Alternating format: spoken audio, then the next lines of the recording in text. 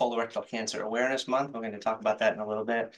About me, in addition to obviously the bio written by our marketing team, I don't have any financial disclosures to discuss. I've been practicing gastroenterology for 24 years, 27 if you include the fellowship. As she mentioned, I won't really go into any more of that because it's already been said. I do a consultative GI practice at Emerson Hospital in Concord. I have some information on my practice and my associates as well to hand out if anybody's interested. This is my office team. They're the best in the business. They make me look good every day, and I'm really happy to have them. The docs are on the bottom. That's me on your left, and Dr. Nair, Dr. Freibush, Dr. Khan, and Dr. Ayala are all in the front row. And then again, that's my awesome team behind them. Again, March is National Colorectal Cancer Awareness Month. This started in 2000. It's been, this is a great month to talk about colorectal cancer awareness. It is a really huge problem in this country, and we're making great strides towards decreasing the incidence of colorectal cancer and catching it earlier, which will all be discussed coming up. Again, it's preventable, it's treatable, and it's beatable. Colon cancer is very treatable and survivable if it's caught in its early stages, less so in later stages. So the colon is about 4.5 to 5 feet long. It's about there in the body. It is obviously a vital organ, although you can live without it. Colon cancer is quite common. We're going to talk about how common it is, what the scope of the issue is, the rationale for colon cancer screening, and why colon cancer is really an ideal model for screening, and what are the options available for screening. The lifetime incidence of colon cancer is about 1 in 23 for men and about 1 in 25 for women.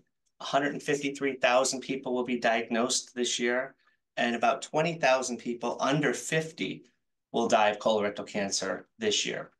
That's something we're going to talk about a little bit more too, the rising incidence of colorectal cancer in younger folks.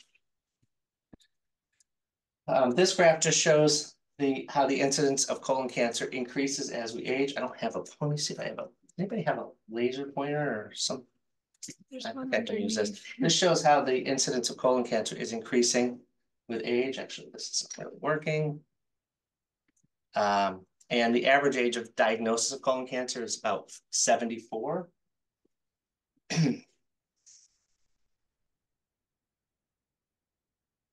I have a lot of other slides that are fairly busy, and I apologize for that in advance.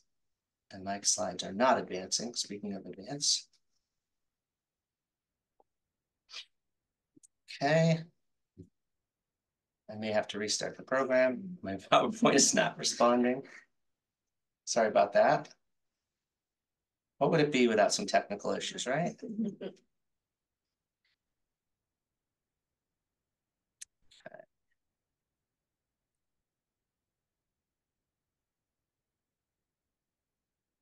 Not going to try to use that pointer anymore. So again, average age of diagnosis is 74. This slide is really important. It shows how, since widespread colon cancer screening has been implemented in the late 90s, early 2000s, the incidence of colon cancer has been on the decline. On some of these slides, on the y-axis, you're going to see different values, and that will be evident in a moment. So this just basically shows at the stage at which most colon cancer is diagnosed. And fortunately, most of it is diagnosed early, although not all. And distant just means that there's distant metastases. That would be stage 4. Local just means early stage, like stage 1 or 2 cancer. Stage 3 is regional, if there's regional lymph nodes involved. That's all colon cancer staging, which we're not going to spend a lot of time on, but just touching on it. This is, again, I mentioned before that the y-axis is different. So notice these differences in the numbers. Colon cancer is not real common in young folks, but you can see, basically, this is just to show the trend is increasing in younger folks, less than 50. So 20 to 50, the incidence of colon cancer is increasing.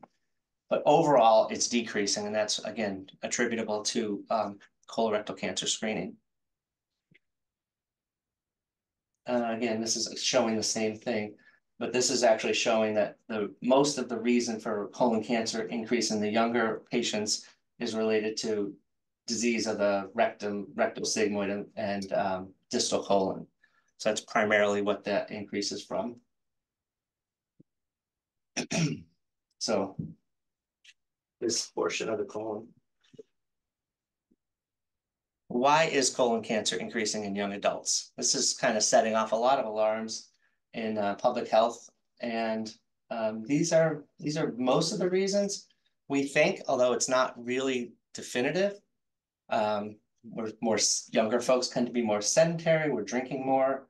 We're eating less healthy foods, more processed foods, and smoking.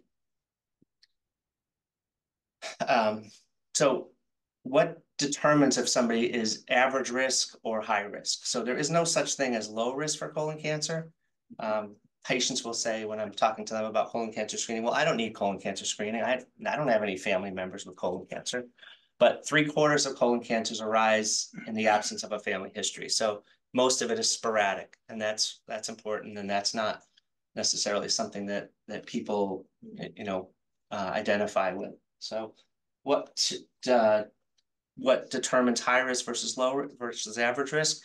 Well, if there's a personal or family history of colon cancer or advanced polyps, inflammatory bowel disease like Crohn's and ulcerative colitis, there are certain genetic cancer syndromes, HNPCC or Lynch syndrome, and familial adenomatous polyposis. Those are virtually 100% risk of colon cancer over a person's lifetime. And if there's been abdominal or pelvic irradiation, those are all risk factors for increased risk factors for colon cancer. Some of them are controllable and some of them are not. We can't control our genetics. We can't control if we have inflammatory bowel disease. We can't control our age and race, and those are relative risk factors. Caucasians have a lower risk and better survival and better outcomes than African Americans, and African American males have the worst prognosis and the worst incidence of colon cancer. We can control our BMI through weight loss, healthy eating. Smoking is obviously, those numbers, I'm sorry, let me back up. The numbers represent relative risk. So if you have a family history of colon cancer or polyps, you have almost a 2 times greater risk of colon cancer than if you don't. If you have inflammatory bowel disease, you have almost a three times greater risk of colon cancer than if you don't. BMI is not as powerful, but it is important, as is smoking and physical activity. So the lower values less than 1 are protective. So increasing physical activity can protect you from colon cancer. If you have 5 servings of red meat per week, you're increased by 1.13 times. And vegetable consumption can be protective if you have 5 servings a day, which probably not a lot of us could do. So what makes a test? What makes a test effective for colon cancer screening? And things that are important for a test is if it's affordable. Colon cancer screening, there's several options. We'll get to those in a moment, but the cost of a test to apply to a population, it has to be reasonable and has to have a benefit. So it has to save lives or extend lives. It has to be relatively inexpensive and easy, and it has to be safe. So minimal discomfort and certainly not death from the test. The disease has to be worse than the test, right? The test has to be accurate, so it has to when there is a disease present, it has to be able to detect it. And then when there's not a disease present, it has to be able to not be positive. We don't want false positives and we don't want false negatives. False positive tests can subject patients to additional testing, which can also have harm and cost. And like I said before, it has to alter the natural history of the disease. A lot of tests that are done for colon cancer screening are detection tests. So they detect the presence of colon cancer. Colonoscopy is any of the tests above, like a FIT test, which stands for fecal immunochemical test, which looks for the presence of human hemoglobin in the stool. Is an easy test to do. It doesn't require preparation, but it's less sensitive, less specific than colonoscopy. and Cologuard is the second one. That's a test for fecal immunochemical test plus fecal DNA that's associated with colon cancer. And then a virtual colonoscopy is basically a CT scan with reconstructions and fly-throughs of the colon. So any of those options are detection tests. They don't prevent colon cancer. Colonoscopy can prevent colon cancer, and it only needs to be done once every 10 years if it's normal. Current colon cancer screening guidelines are that average risk Americans should be starting screening at 45 and continue to 75. You can continue longer, especially if there's risk factors. Between the ages of 76 and 85, it's individualized based on overall health, expected longevity, other conditions, etc. High-risk colon cancer screening starts 10 years before the earliest or the youngest first-degree relative who's diagnosed with colon cancer or advanced polyps. We're doing okay. We're not great. Our goal in colon cancer screening epidemiology is to get to 80%. We got a ways to go, but 2/3 of people are being screened, and Massachusetts is number 4. I was really surprised that California was number 50, but everybody else falls in between us. But number 4 overall, and that's data as of last year. I'm sorry, 2022. Talked a little bit about stage. Stage is correlated with survival. All the way to the far left is that small green thing represents a small polyp. That would be stage 0 if it was a cancer. Carcinoma in situ. We don't use that terminology much anymore, but that would be what it would be. The second one from the left would be still stage 1. It's not through the muscularis. Stage 2. Sorry, there's 7 layers of the GI tract, and each one of these goes through more of the layers, has a worse prognosis. These little things here are meant to represent metastases or lymph nodes that have cancer in them. And next slide will show how first of all, this is the basis for Cologuard. This is a little molecular biology for everyone, which is exactly what you want at 8 o'clock at night, right?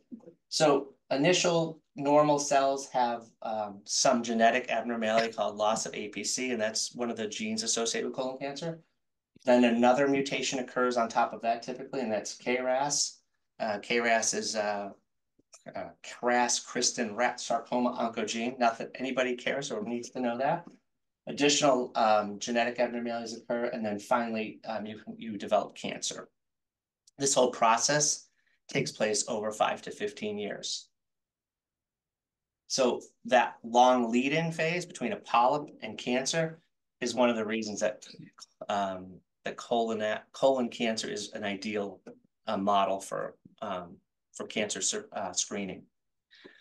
So I mentioned we would talk about some of the tests. The FIT test, I mentioned that's the test that looks for human hemoglobin in stool. It's an easy test to do. It's inexpensive. It doesn't require a prep.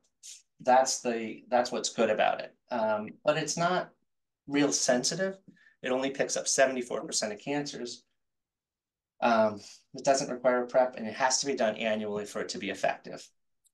It does not pick up polyps. So, when we do colonoscopy, we find polyps. That's how we prevent cancer. So it doesn't pick up polyps, and some of the polyps are important. They can turn, if you're not getting this every year, the goal of this test is early detection of cancer, but if you're not getting it every year, you could miss the boat. The Cologuard, I mentioned before, also, that's a non-invasive test. Again, it doesn't require a prep. It's pretty good for colon cancer, but again, that's cancer detection, not prevention. It picks up 40% of large lesions. It needs to be done every 3 years. It's optimally done every year, but insurance would not cover that. It costs about $600. It's not very specific, so there are some false positives with it. Colonoscopy is what everything else is compared to. It's the gold standard, and it can detect colon cancer early and prevent it by removing polyps. But it's invasive. It's not inexpensive. It's operator dependent, and it requires a prep, which is what most people feel is the worst part of the exam. I'm sure a lot of you already here have had colonoscopies, and I think we can take, what's the vote? The worst part is the prep. Anybody? Yeah, right. And I'm sure all of you all know somebody who has had colon cancer because it's so common. Again, other tests that are FDA approved are a virtual colonoscopy, and that's that CT scan. Basically, they CT people supine and prone, and supine and prone, and so that requires some radiation exposure.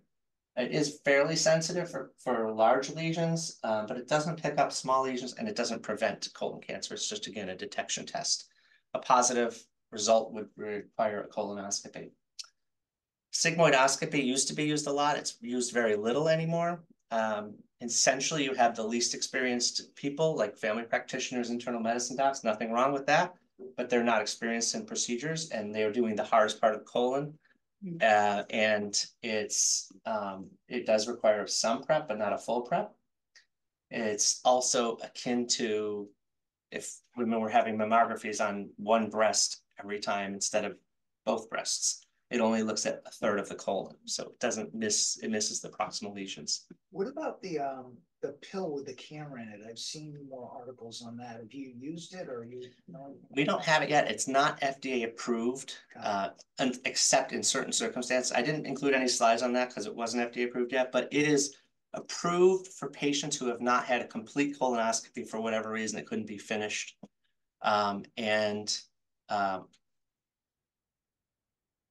Or couldn't have sedation.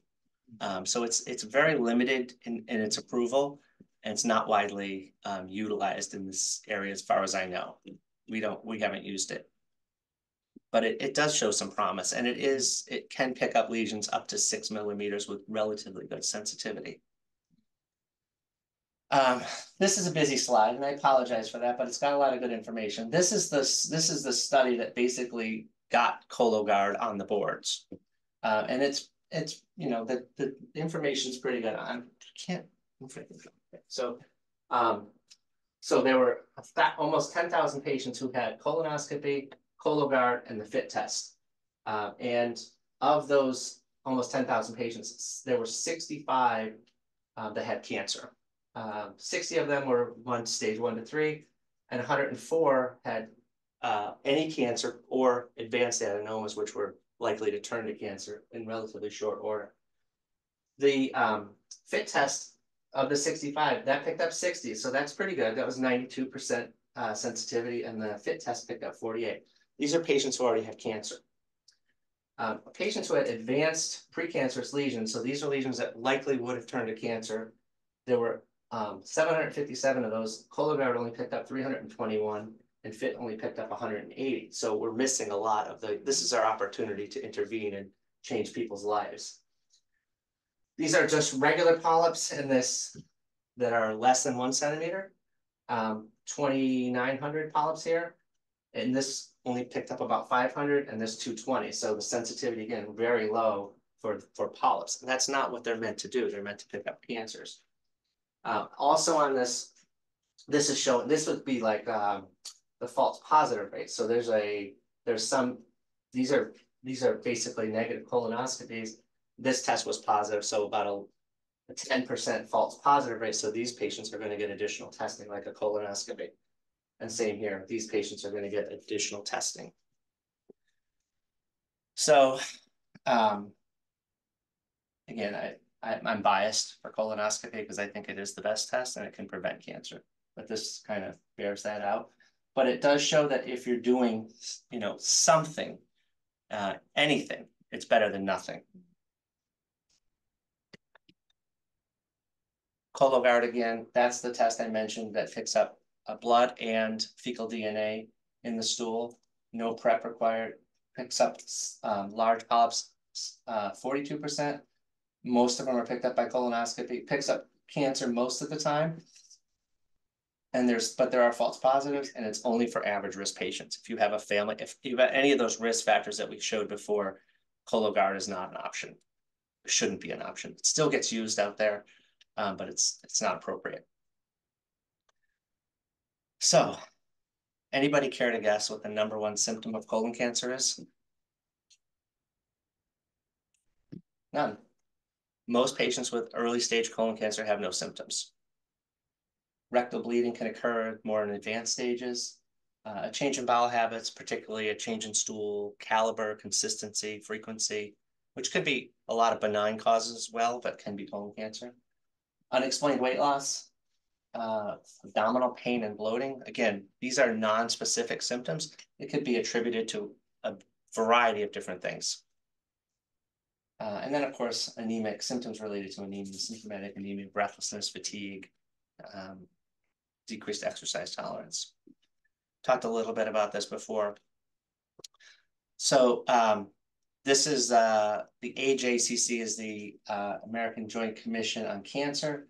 They determine a lot of the methodology and the parameters we use for colon cancer screening. I mentioned stage 0 carcinoma in situ. That's normal survival. Stage 1, the two numbers are colon cancer and rectal cancer. So 5-year survival for stage 1 colon cancer is 92% and 88% for rectal cancer. For stage 2, there's a range here because within stage 2, there's stage 2A, stage 2B, and that's the survival for the other stages. Stage 2 is not in lymph nodes, and stage 4 is with metastases, typically the liver. Again, I should have put that up better before, but this is the slide we saw before. I'm showing the different stages and how they look. So if we were doing screening optimally, how many life years would we save per 1,000 patients? This is a study that looked at that. It's modeling. It wasn't actually a randomized controlled trial. But if we're using a FIT test annually, we would say 292 life years for that per 1,000 patients. If we're doing colonoscopy sorry, this is really small. Colonoscopy every 10 years, we'd save 310 patients. So that's assuming that colonoscopy every 10 years occurs if there are no findings, if there's no polyps or cancer, obviously. So this shows that a screening program, whether it's Cologuard, FIT test, or colonoscopy, saves lives, lots of lives. And if we started earlier at 45, we save even more lives. So that is the current recommendation, although the ACP came out and said, go back to 50 years of age, which none of us in the field could understand, but that's just one society. So what can we do to decrease our risk? We can eat a healthy diet, a diet which is, we used to say, eat the rainbow, right? Every color. Fruits, vegetables, whole grains, avoid processed foods, avoid salt-cured foods. Alcohol in moderation, if at all. Stop smoking if you smoke. Exercise 5 out of 7 days of the week. That's preferable. And maintain a healthy weight. Low-dose aspirin over long period of time, you need to take it for about 15 years to get a benefit, but that can decrease rates of polyps and colon cancer. And coffee. So coffee's it's been vilified by so many people and so many societies, but actually there's a dose-dependent effect of coffee on colon cancer reduction risk. You have to drink at least 2.5 cups a day, which is that's not a challenge. That's before you even get out of the house, right? So again, I mentioned we want to get to 80%. That's our goal. And if we do that, we can, I showed before, we save a lot of lives. We can decrease colon cancer incidence by about 22% by 2030. We could decrease deaths by about 33% by 2030. And we could prevent or detect cancer sooner when it's easier to treat, more survivable. 88% of adults diagnosed with colon cancer at an early stage live for 5 years or more, and it's up to 92%. 16% when they're more advanced, like stage 4. We would reduce healthcare spending by about $14 billion by 2050 if we just got to 70%, and we're at like 65% in Massachusetts. So on the left is the scope, on the right is the processor. I know nobody really cares about that. That's what colon polyps look like. Okay. This would be that splenic flexure area, distal transverse colon, and there's a couple polyps. This polyp is on a stalk. We call that pedunculated, and that one's flat. Call that sessile. And that's what colon cancer can look like. It can look a lot worse too. I got a couple slides that show somebody taking a polyp out. It's not me, not one of my patients. And if this loads, and it did not. Okay, this is a cold snare polypectomy. Oops, going back forward. So this, I'm not sure why it's not playing this. If you click on the video itself, no. Yeah, it's not playing. Oh, this one might. No, it's neither one of them are going to play. I did load up to the internet too, so try one more time. Well, anyway, it was just a snare, little wire with a loop that we extend out around the polyp. We tighten it, and if we either apply cautery, and that's a hot snare polypectomy, or we don't, and it's a cold snare polypectomy. The vast majority of polyps we take out nowadays are without heat, just cold snare, basically a guillotine. That's kind of a model of what we would do for a polyp. Again, that's that little loop that comes out of the working channel of this colonoscope, and we lasso it. Or Julie said we play. My wife in the audience says we're basically cowboys. Yeah. So take-home messages for colon cancer screening. Colon cancer is the second most cause of cancer death and the third most common cancer overall for men and women. It is a nearly ideal model for colon cancer for screening. It is preventable disease by colon cancer screening, and early stage colon cancer and polyps rarely cause symptoms. Colonoscopy is safe and accurate, and the prep has improved over the years. This is the prep that we generally use, and it's pill-based. So 12 pills, some water, wait 5 hours, repeat, and I'd say 95% of people are very well prepped with that. The best colon cancer screening test is the one that gets done. So, I talk a lot about, what I think is the best test. And if patients ask me, it's a very easy to answer that question, but anything is better than nothing. If you do the FIT test every year, it's going to pick up colon cancer early, hopefully most of the time, the vast majority of the time. Cologuard will as well, but you got to, those ones require sequence. You have to do it every year or every 3 years in the case of Cologuard. Colonoscopy, if it's normal, is every 10 years. So one test protects you for 10 years. Some people liken colonoscopy to a vaccine for your colon. Basically, you're protecting yourself against colon cancer with a procedure. I have some additional tests on the mind gut, but I don't know if I want to talk about that, or we can do some question and answer now, before we talk a little bit about mind gut. Yes, sir. You talked about polyps and you talked about colon cancer. A couple of questions. What is the average person of, say, 50 years old, 55, 60 years old? What is the incidence of polyps, be they benign or be they whatever? What is the incidence of that for that, Good question. Middle-aged group? Yeah. And second, well, for the second question, I should maybe put to the other. What is the chance of the polyps developing, and I presume rolling into colon cancer? Both great questions. So the first question is, what is the incidence of polyps in patients who are undergoing screening for average risk screening at, say, 50 or 45? And that depends. There is a true incidence, which nobody knows, and there is an incidence that is based on our adenoma detection rate. So like I mentioned before, colonoscopy is somewhat operator dependent. It's very good. It's not perfect. We are probably missing some polyps.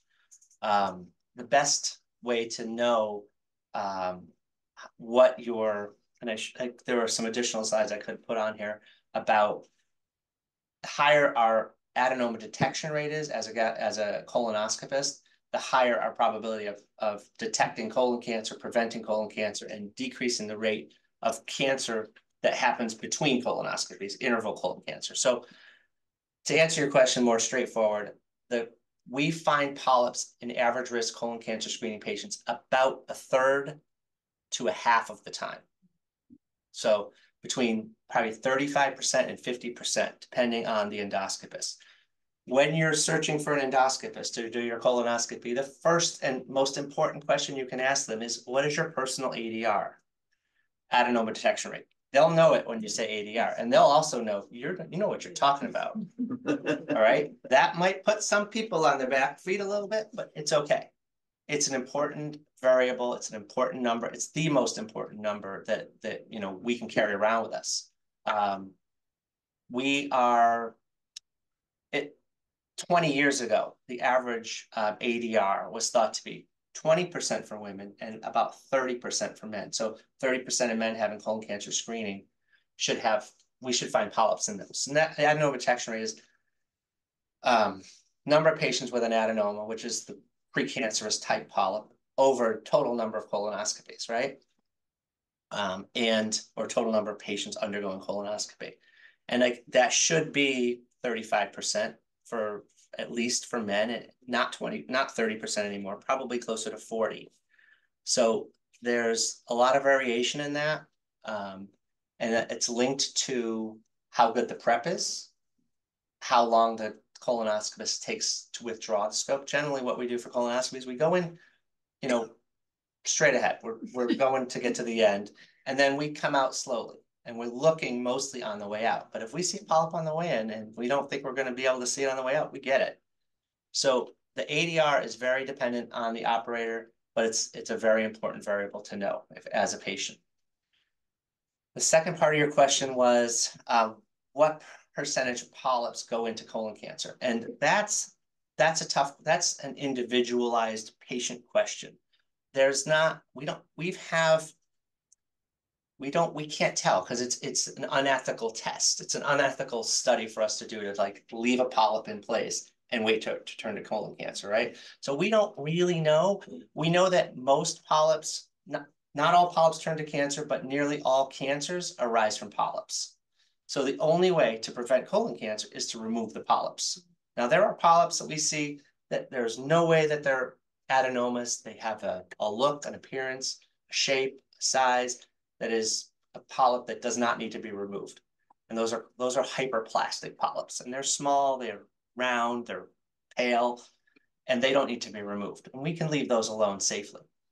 But most other polyps we remove because that's how we prevent colon cancer. We can't tell by looking, oh, this polyp's going to turn to cancer. If we have a very large polyp that when we take it off has dysplasia or is starting that pathway, maybe it's got a couple of those genetic mutations already, that polyp is likely well on its way. But we don't make that determination at the time of the colonoscopy. We remove the polyp, we let the pathologist make that call. And then we tailor our intervals for follow-up based on the size, the number, and the type of polyps that patients have. Does that answer your question? I think so, yes. Any others? There's one online, and you might have answered part of this, but can a CAT scan detect colon cancer in any way? And I think you answered that, but I'm wondering why you would choose that over a colonoscopy. So CT colography is virtual colonoscopy. There was a lot of excitement for this 25 years ago.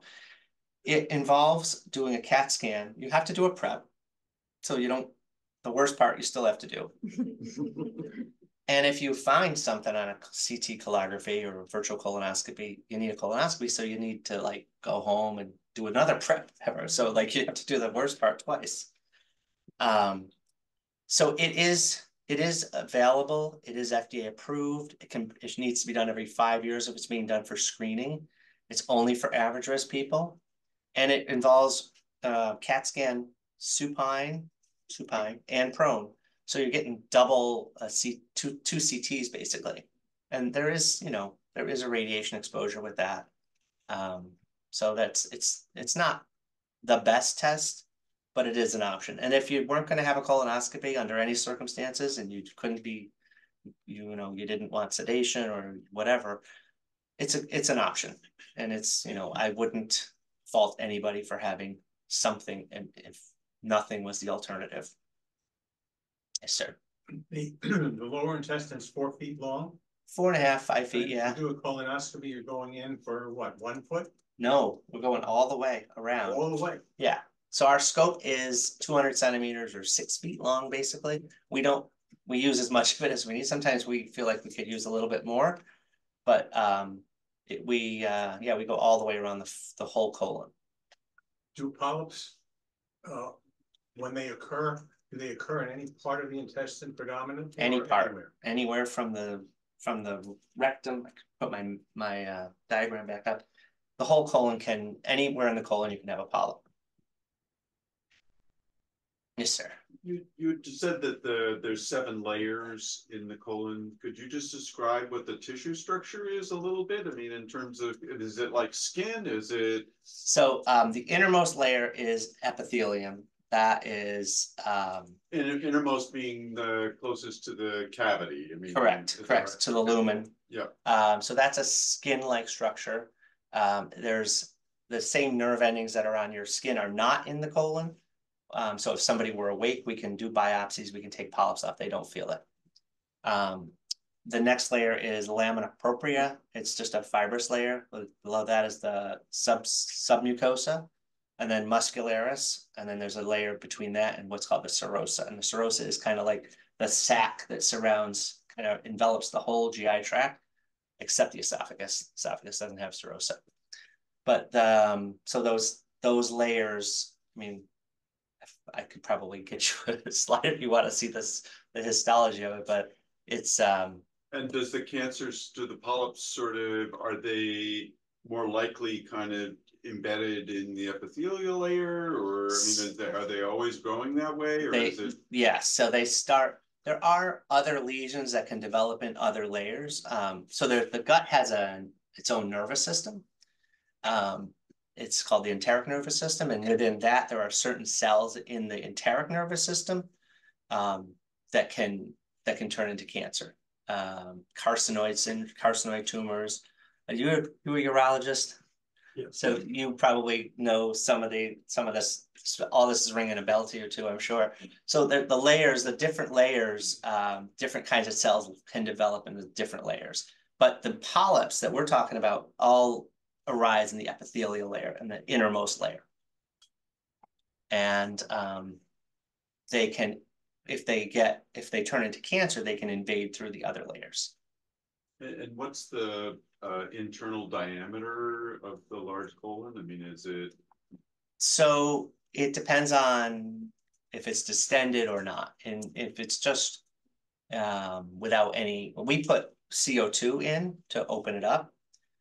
So we can see, and with the CO2 and it fully, there's some variation in this. It's probably about 5 to 6 centimeters across. So 5 or 6 centimeters across, like a diameter across the diameter. Yeah. Not of all those tissues, but just no, the open, tissues are right. Like probably very a millimeter, right? Yeah, for all layers. And then as we distend the colon, those layers get even thinner, like a balloon, if you were, or a bladder, right?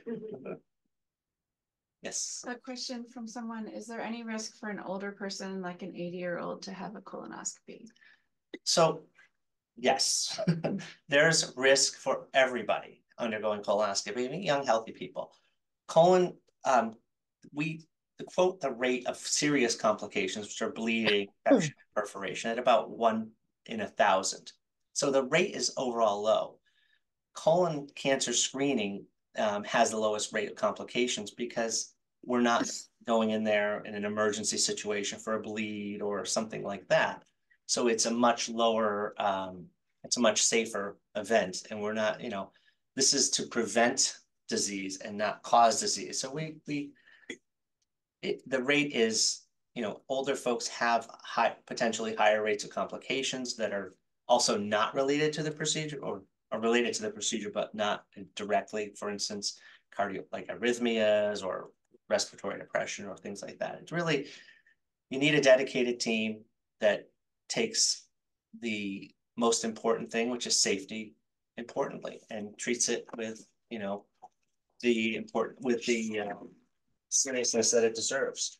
So we don't do this procedure on anybody lightly. Sorry about that. Okay. And obviously anybody who's doing this procedure should be very cautious and, you know, not try to like,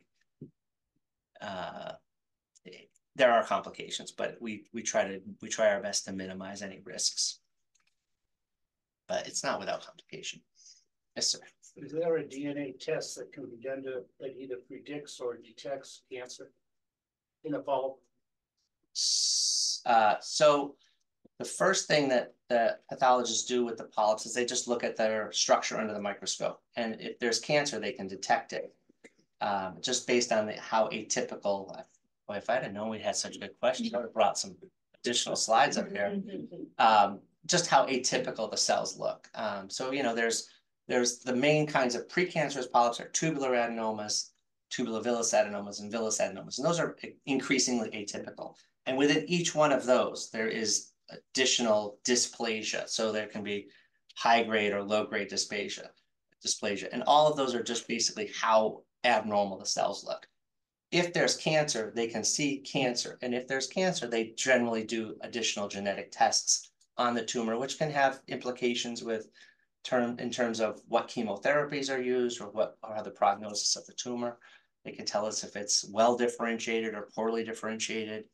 So there are, they do testing. They look for mismatch repair genes. They look for Lynch syndrome genes. They look for all sorts of different genes that can be associated with colon cancer. And that has implications for, you know, descendants or first-degree relatives of that person. When we see a cancer that has a genetic basis, which most of them don't, but when we see that, you know, we can counsel that patient to have their family members screened at an earlier age, which we would do anyway, but also potentially have them tested for germline mutations or cancers that are hereditable. Do these cancers metastasize? If it's left alone long enough, any cancer will eventually metastasize if it's left alone. Yeah. Another question. Does the number of polyps discovered during a colonoscopy have any indication of cancer risk? Yes. Yeah. So if a 50-year-old has one or two small adenomas, we generally recommend they get repeated. The newer guidelines say it's 7 to 10 years. I had a 31-year-old woman who had a 5-centimeter rectal mass, 5-centimeter rectal mass. It had, wasn't quite cancer, but it was a half a step from cancer. So obviously she's going to have much closer surveillance. She's going to have much higher lifetime risk of colon cancer. So yes, number of polyps, and if people have greater than 10 polyps at one time or ever in the course of their life, we recommend genetic testing and a repeat colonoscopy in 1 year. A good question. Can you just briefly talk about the genetic, so I have checked too, like the genetic testing. I think people have heard of BRCA for breast cancer, but they don't know about these other mutations for other cancers as much. So there are literally thousands of genetic mutations that are associated with colon cancers, different types, not for colon cancer, but cancers in general. CHEK2 is, that one's associated with like 6 or 7 different types of cancer. So that just means increased screening and surveillance. But what would bring someone to get that testing done? So a family history, right? Especially if there's if you have like multiple first-degree family members, like your mother had breast cancer, your father had prostate cancer, your sister had uterine cancer. Well, there's a cluster, and that's right for testing. That would be, you know, we look for, we talked a little bit about HNPCC or Lynch syndrome.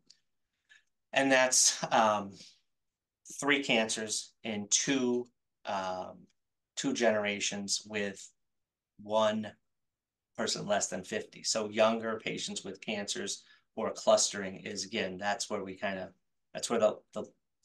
lights go off, and we should be thinking about testing. Thank you. A question online: can pneumatosis be indicative of colon cancer? Oh, that's a good one. So pneumatosis there's 2 variants of pneumatosis. So there's a benign, no big deal variant, and there's a variant that is potentially associated with very serious infection or a serious loss of vascularity to the colon. So the benign type is just that. It's benign. It happens. They're like little air blebs that happen on the lining of the colon. They're not in communication with the lumina or the tube of the colon. They're on the outside. It is if somebody has a CT scan, for instance, for something else, and it's seen, it's likely to be that benign variety. I've got a consult on this a week or 2 ago. Again, little air pockets. And is that, oh gosh, air doesn't belong there. What is this, right? And again, it's either the benign type, which no treatment is required, no treatment's necessary. They do just fine. There's no issues. The more serious type, though, I mean, that's those patients are sick. They got that CAT scan because there's something going on in their abdomen. They're having pain. The blood supply to their gut has been cut off temporarily or indefinitely, and that's a different animal. Those patients are likely either going to succumb or get to surgery. So I'm presuming he's talking about the benign type, and there is no correlation between pneumatosis and colon polyps or cancer in that variety. Hope that answered it. I have a couple more questions that are go Great. away from colon cancer, so I don't know if anyone has any more colon cancer questions. A couple questions about diverticulum. Okay. If a diverticulum is detected, how do you typically treat it? Another person asked, can you talk about whether it's safe to test or treat or remove them? Can't remove them. There's no treatment. The only thing we recommend is high fiber diet, because we can't really, once diverticuli are present, and they're very common, 60% of 60-year-olds and 80% of 80-year-olds have diverticulosis in this country. It's not known. Just describe what diverticulitis Sure. is. Yeah. They're outpouchings in the wall of the colon that are in communication with the lumen. It used to be said that, oh, you can't have seeds, you can't have nuts. That's not true. You can. It's not seeds or nuts that get caught in diverticuli that cause diverticulitis. It's stool.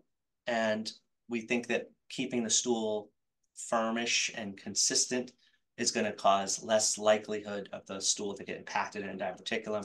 That impaction of the stool gets infected. That's diverticulitis, right?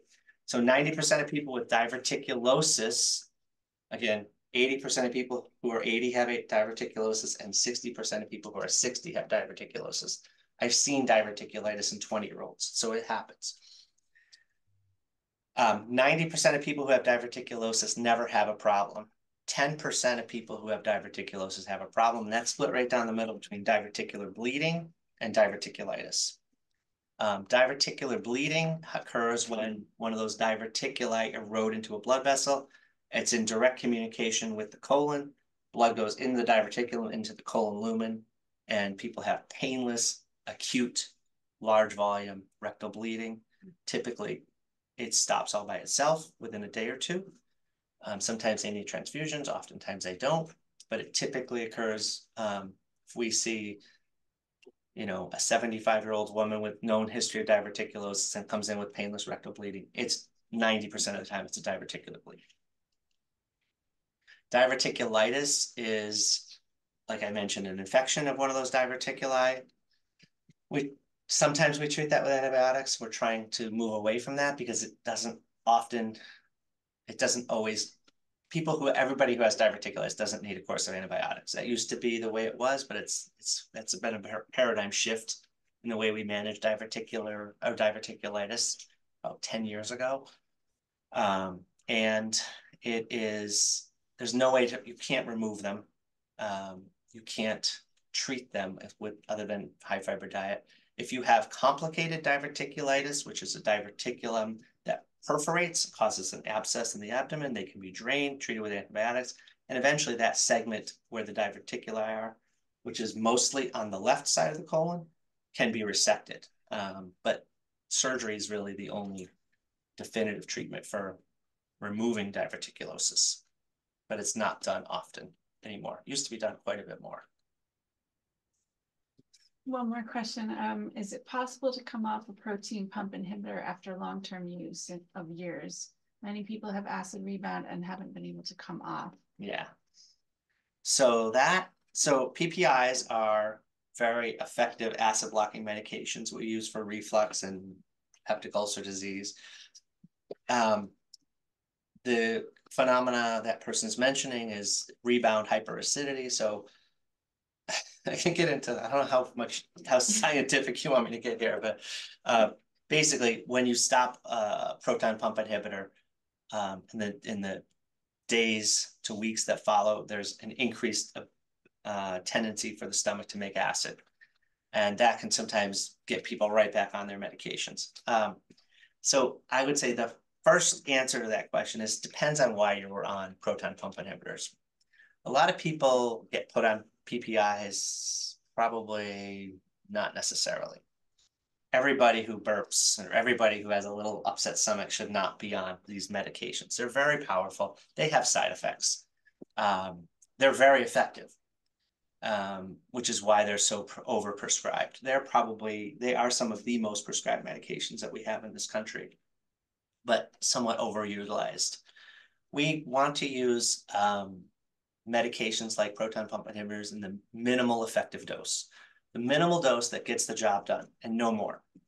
And it's a challenge sometimes to find that minimal effective dose. But once we do, if the patients who truly need to be on it, patients with Barrett's esophagus, for instance, or really bad reflux that's not controlled with any other treatment, condition called Zollinger-Ellison syndrome, where they make excessive acid. So those kinds of patients are going to be stuck on PPIs. But most other patients who don't have those conditions can try to wean off. The way I do it is I will have them go from taking it. Some people are taking it twice a day. First thing, take it once a day. If you're still doing well, take it every other day. But on the off day, use a Pepsid or another kind of a lower class of acid blocking medication. So you're kind of like tapering down, and hopefully you're avoiding that rebound hyperacidity. And then maybe you go every 2 days. You take a Prilosec on Monday, you take it again on Thursday, and in those 2 days in between, you take a famotidine or a Pepsid. So kind of just, again, weaning over time. And it might take a month to get them off a proton pump inhibitor, but it can be done. And, there are some issues with long-term PPI use. People can get anemic, they can get low calcium, they can get low bone mass or osteoporosis, osteopenia, they can get magnesium deficiencies. There's a lot of issues, and there's other conditions like small intestinal bacterial overgrowth that can occur with long-term PPI use. There's a lot of adverse events, and like I say, they're very overutilized. Thank you. I have a question. Yes, sir. Well, you mentioned AFib, I think you did, with regard to as a problem when you're doing colonoscopies. Could you elaborate? So I think I said an arrhythmia. Yeah, AFib is an arrhythmia, and AFib is very common. It's not a problem for colonoscopy. We do patients with AFib all the time. If they have atrial fibrillation that occurs during the procedure, then that's a little more complicated. We'll work that up, especially if they've never had it before. Those patients are going to get a cardiology consultation. We're going to do an EKG. Doesn't mean they can't go home the same day, but there's going to be some follow-up for those patients. We will do the atrial fibrillation needs to be rate controlled. So if you have atrial fibrillation, but your rate is very fast, we wouldn't do a colonoscopy on a patient like that unless it were an emergency. So yeah, we see a lot of atrial fibrillation, and it's just another factor. it does not contraindicate colonoscopy. Thank you so much. This was wonderful.